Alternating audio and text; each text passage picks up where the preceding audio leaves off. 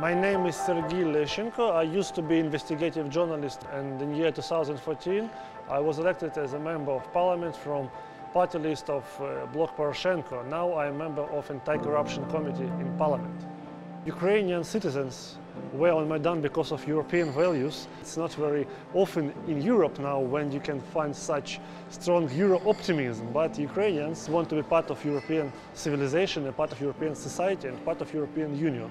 Maidan demonstrated that society is ready for changes. In Parliament we adopt a lot of very positive legislation regarding anti-corruption measures, so starting from establishing anti-corruption bureau, which is going to be the main enforcement body to fight with corruption. Second, we adopt the legislation on political finance of political parties. And parties in Ukraine will be financed from government, from state budget, and it is a typical European practice when parties have alternative money for oligarchs.